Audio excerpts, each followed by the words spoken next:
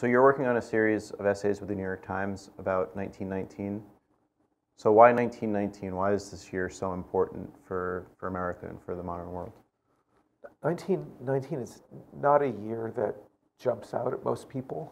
We don't really focus on it in school.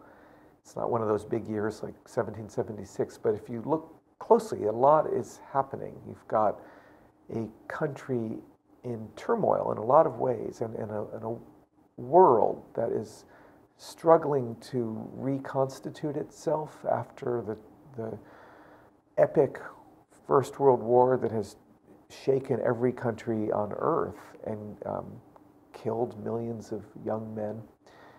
And so it's fascinating to look closely at the United States and the world in a year when things are changing very quickly. You've got a huge peace treaty that's being negotiated, and thousands of moving parts inside that treaty.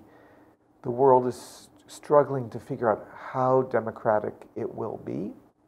There are people who really want democracy and human rights, and they hear Woodrow Wilson's speeches, and they realize that's what they want. They have a vision of the future, and all around the world there are young activists, nationalists, people like Ho Chi Minh in Vietnam, leaders of Central American countries, leaders of stateless populations in Europe and Asia who think this is the moment to have a new country.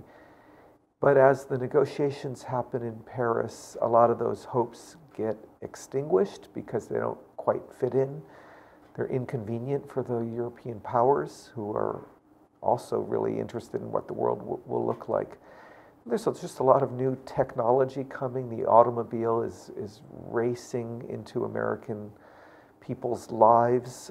As a result, there are new forms of energy consumption. The radio has advanced a lot during the fighting of the war, and it will become a wildly popular commercial product beginning in the 1920, but it's beginning to be available at the end of 1919. Hollywood is getting going.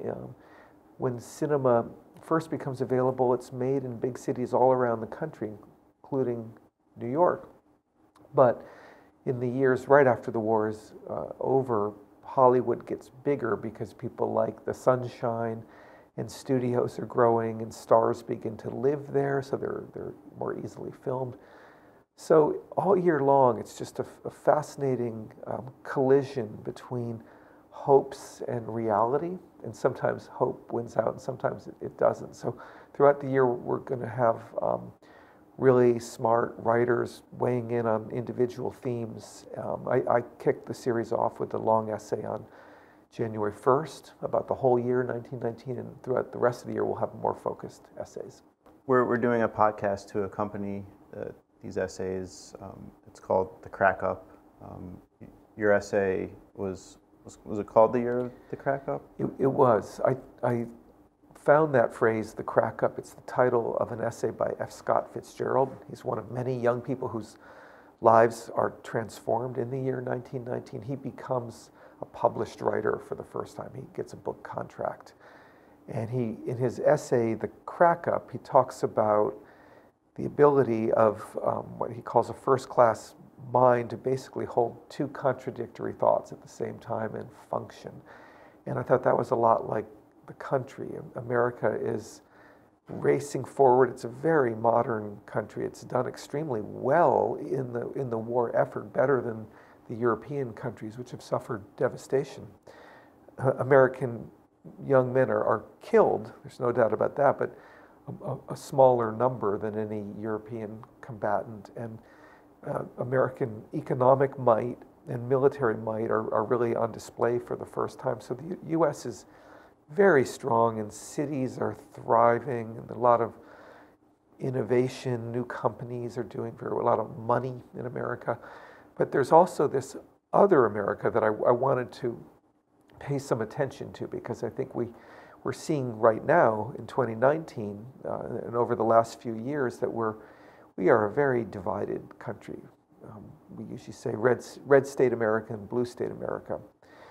And that is certainly true in 1919, although I don't think we can say red and blue states because it's almost the opposite. It's not exactly the same politically, but the Democratic Party is very strong in the South. Republicans are strong in the Northeast, so that's different. But you have the same division between urban America, people who are on the cutting edge of information and new kinds of new kinds of jobs, and they're making more money, and they're living pretty fast kinds of lives. And then you have a slower, more rural America that's also very powerful. It's very powerful politically. It controls Congress. It's quite powerful culturally. They get prohibition through, so suddenly in 1919, prohibition begins to kick in, and for the entire 1920s, alcohol will be illegal. So it's a country that is somewhat inconsistent.